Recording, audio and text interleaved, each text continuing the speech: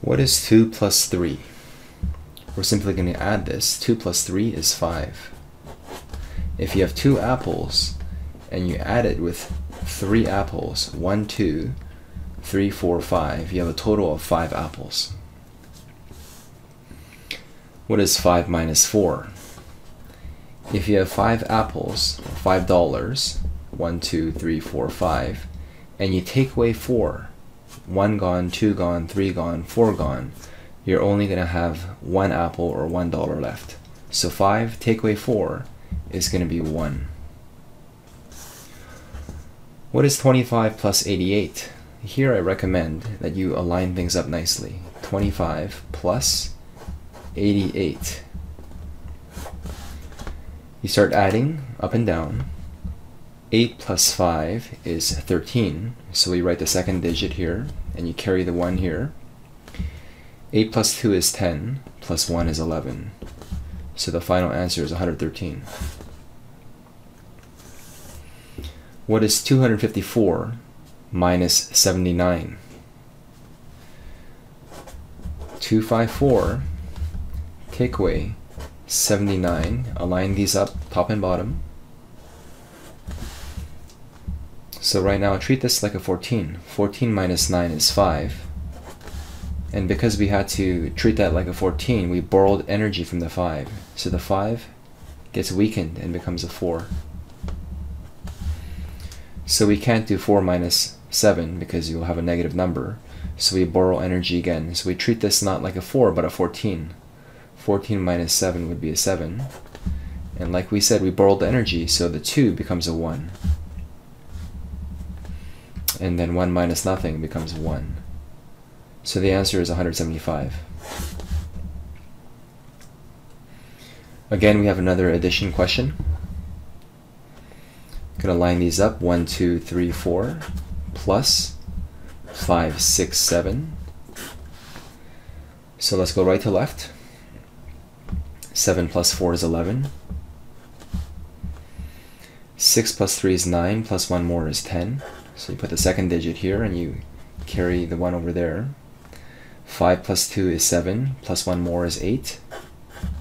And then 1 plus nothing is 1. So this question here adds to be 1,801.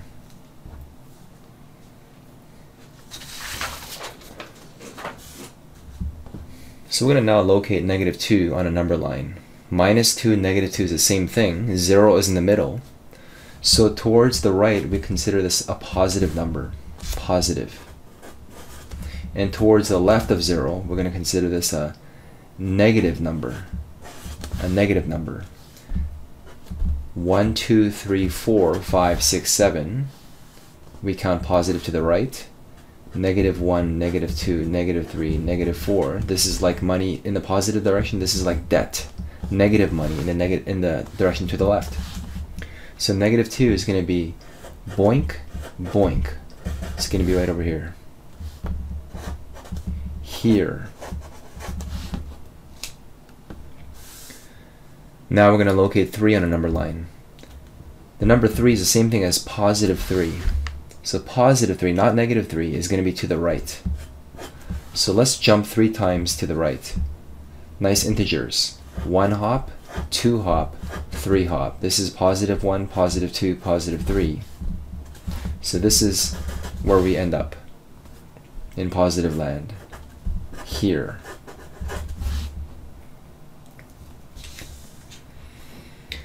The next question is 2 minus 5.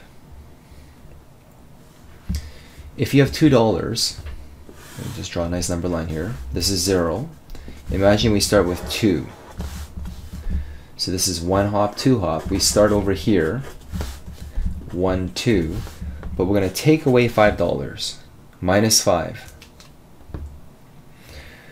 So 2 minus 5, let me just write a couple of numbers here. This is negative 1, negative 2, negative 3, etc. But let's hop 5 to the left. Negative 5 minus 5 is the same thing. We're not going to jump to the right, but jump to the left. You're going to lose money. So this is 1, 2, 3, 4, 5 hops to the left. We end up here. Here, which is negative $3. And it makes sense. If you have $2 and you spend $5, you owe money. You have debt. This is worse than nothing. So the last question here we have is 23 minus 85. Now you have some money. You have $23. But you're going to spend and buy something out of your budget. It's way too expensive. Minus 85. Do you have positive money or do you have negative money? I'm sorry, but you have worse than 0. You have negative money. So definitely the answer is negative, for sure. Negative what? The answer is always going to be the bigger number, take away the smaller number. So on the side, you could think, what is 85, the bigger number, take away the smaller number? So we're going to work out a little subproblem on the side. We know the answer here is definitely negative, but on the side, always go bigger minus smaller, just like normal math. 5 minus 3 is going to be 2.